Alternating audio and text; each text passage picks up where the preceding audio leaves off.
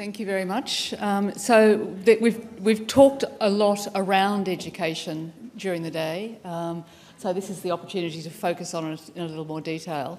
And we've got another distinguished panel for running that conversation.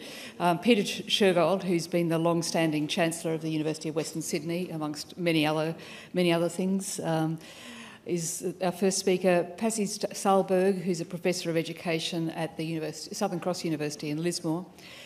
Kim Bestwick, who's the Director of the Gonski Institute for Education at the University of New South Wales, and Lisa Jackson Pulver, PBC Indigenous at the University of Sydney, who's very kindly stepped in to this panel today. So thank you, Kim.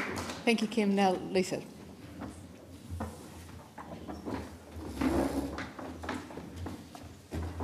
Good afternoon, everybody. It's a lovely afternoon. And this is the last panel session until the wrap-up. So my name is Lisa. My people come from Wagga Wagga in southwestern New South Wales. I'm a Koorie woman, and I pay respects to the people of this land, the Gadigal of the Eora Nation, and recognise that the land that we're on has always been known, loved and nurtured. No matter where you're from, across Australia, there's not a place that's not called country and not called loved. So I was being asked at the last minute to not be Marcia, but I could be. I reckon the next session I'll have a go at channeling a bit of Marcia, because she's got a lot to say, and I do too. But I was asked to talk a little bit about the transformative power of education, our investment as a nation in education, and take stock of that investment and how it builds a better society. So I work at a large university. My background's in public health epidemiology, and everyone knows what that means nowadays. It's no longer having to explain. It's not about the skin, people, although some of us do deal with that. But I now work as one of the Deputy Vice-Chancellors at the University of Sydney, and I look after the Indigenous Strategy and Services portfolio, although I do manage to get myself involved in significant other things across the university. So I wanted to talk specifically about one of the major levers that I've had the privilege and pleasure of being able to use in how it is we change the sector for good. For many, many years, decades and decades and decades, you talk about reports, oh my God, we have got reports that are miles high, that are tons worth of effort. We write reports and then we promptly do absolutely nothing about it. We've got tomes that act as really great bricks to hold doors open.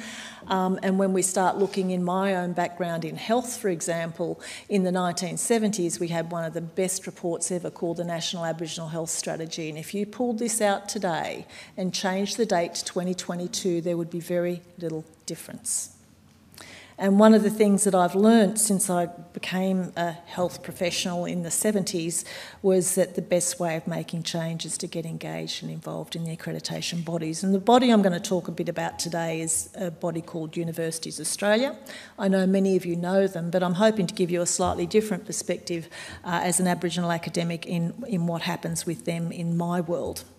So Universities Australia provided a helpful guide called Guiding Principles for Developing Indigenous Cultural Competency in Australian Universities, kind of thinking that that might help people do the trick. There was recommended sector-wide commitments to the indigenisation of curriculum using sound pedagogical frameworks. Now that makes total sense, right? Like, why would you implement a curricula without anything sound that framed it up pedagogically? Just saying. Anyhow, they had this really marvellous quote, and I'll read it out to you. I'll try and do it justice. You know where this is going, don't you? I can see it. I know Peter does. So student and staff knowledge is an understanding of Indigenous Australian cultures, histories and contemporary realities, and awareness of Indigenous protocols, combined with a proficiency to engage and work effectively in Indigenous contexts, congruent to the expectations of Indigenous Australian people. Now, can someone please tell me what that really means? No, seriously, I'm really not trying to take the mickey, but it's really hard to understand what that means and what you can do practically to implement it. Now, I know it was a long time ago, right? It was 11 years ago, it might as well. But, you know, at the time they were also saying, you know, one of the ways that you can do this is to embed Indigenous knowledges and perspectives in your curriculum. You can include Indigenous cultural competency and create formal graduate attributes or formal graduate qualities, which is helpful. You can incorporate Indigenous Australian knowledges and perspectives into programs. You can train teaching staff in Indigenous pedagogy for teaching Indigenous studies and help them feel confident in so doing.